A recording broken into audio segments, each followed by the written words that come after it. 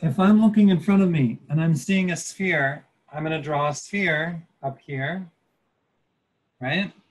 Then I see the C shape going through it here. I see the thing that it's sitting on. There's like an elliptical thing down here. Maybe I need a center line in there. How's my proportion? Terrible, needs to be smaller. Gonna look for where the shadow comes out over here on the table. That ellipse comes out about here somewhere. And it seems to come out from the bottom of this bowl and across that bowl in this direction. I'm not gonna worry about drawing this yet. I'm gonna do one thing at a time today. I'm gonna do some studies.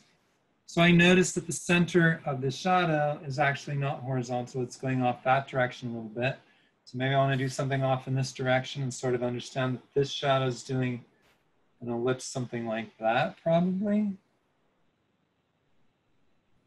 The table actually comes out like here. So this part's in shadow. I'm just going to go ahead and do some shadow blocking.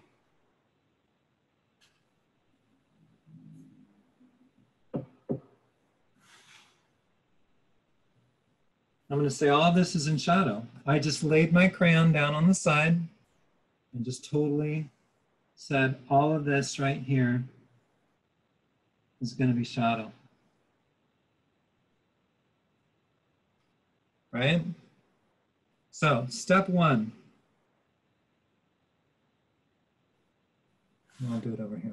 Step one, you want to divide the light from the shadow. Step two, divide the shadow into black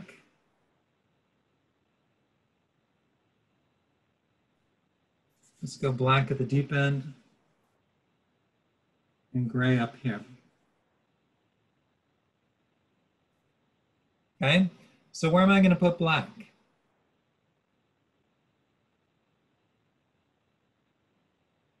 Because I said I have 5 degrees of light and shadow, right?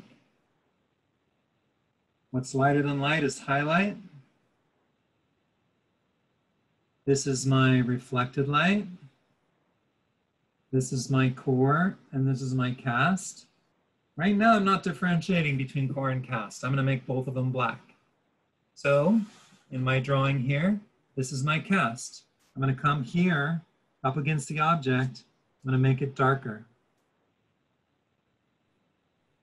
Where I see cast shadow, I'm trying to throw some material down on the paper to darken that up. And I'm going to move from here to there because as the shadow moves away from the object, it gets lighter. So I'm going to let it get lighter as it moves off into the distance. I'm going to take my fingers, I'm going to smudge and rub it around because I want to darken all that up. Okay. So that's my cast shadow. Now I want to get some core. The core happens at the line between the light and the dark. So I'm going to take it and I'm going to wail on it right there. And I'm going to take my fingers and I'm going to smudge that. Now, this sphere has contours. If I look at this outline here, it moves in this direction. And it moves in this direction, right? Every mark I make is going to make this rounder if I move my fingers or my tools this direction or this direction. So when I'm shading, I sort of, when I draw a sphere, I shade in the cross contour is what this is called, because this is the contour of the thing. This is cross contour. Then I move my finger across in the other contour. Sort of darken that in. Making sure that I leave here a little bit of reflected light. So this is number 3. This is 3, my reflected light in here. This is 4, my core. This is 5, my cast. Right? If I go too dark, let's say that I get in here and I start smudging around, I'm like, oh, dang it, I didn't leave any reflected light. I go get my kneaded eraser. I stretch it out a little bit and I tap it around in here, or I actually do contour lines down in here. And pull some charcoal up off of that. When my eraser gets dirty, I have to knead it again. I just pull it and pull it and pull it till I get some light there. And then I just go back and forth into this gradual blending so that I get a gradual contrast between my core and my reflected. Okay, so now I've divided my light into threes, right? So step one, light from dark.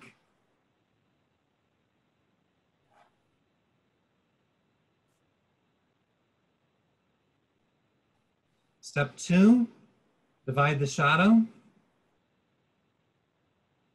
into black and gray.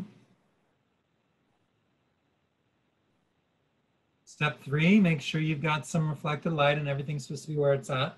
But then finally at the end, I look at my light and my highlight. So my final step is highlight.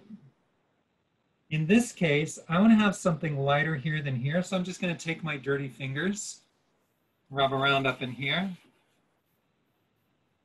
I'm going to take my kneaded eraser to clean up this line a little bit because this line right here isn't so great. And I'm going to re-rub so I get a nice even tone up in here. Then I'm going to take a little bit of a tap or a dab, rub it around a bit, and get back to paper white here. This now is my highlight. This is my light, core, reflected, cast. When I get this table drawn in, if I want to say which one of these lines did I mean, maybe I come back here and say, this whole background wants to be black.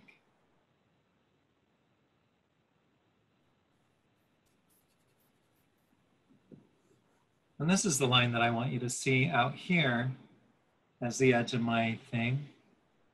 Not that line in there. Maybe I'm going to repair this a little bit too. So charcoal still tells us, as we go with charcoal, it's not so much a line here. This black line doesn't really exist in the in the sphere that I see up in front of me. What I see is a transition from this white part of the ball to the black part of the wall behind it. So this line got eaten up by the black wall behind it. And when I'm drawing the black wall behind it, it's really useful for me to come up to my drawing and draw horizontally and vertically, because that's a one-point perspective. If I wanted to shade this table, I might pull my crayon across, going to a vanishing point, so that I'm maintaining sort of a perspectival understanding in here. Or maybe I'm just smudging and fudging it, but I'm moving it in the direction of the vanishing point. That's going to become important when I want to make you see this little cup underneath. I can come in here and say, all right, I'm going to draw with my eraser this part where I see the light hitting, because I want to go back to paper white because that's light.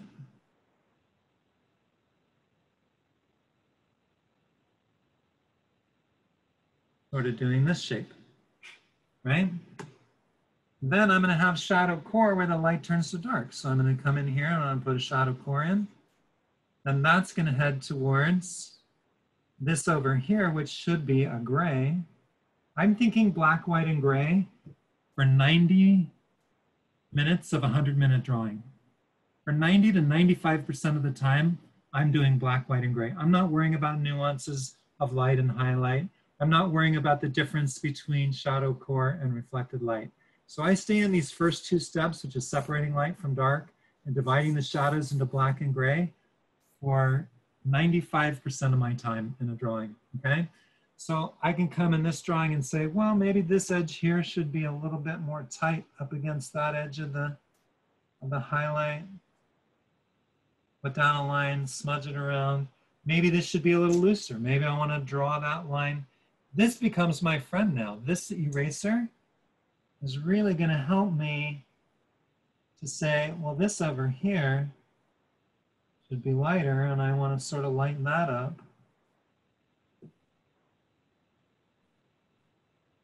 I would say in general, this is for drawing whites or getting back to paper white, right? If I wanted to come in here and really emphasize this highlight, I'd use a rubber eraser.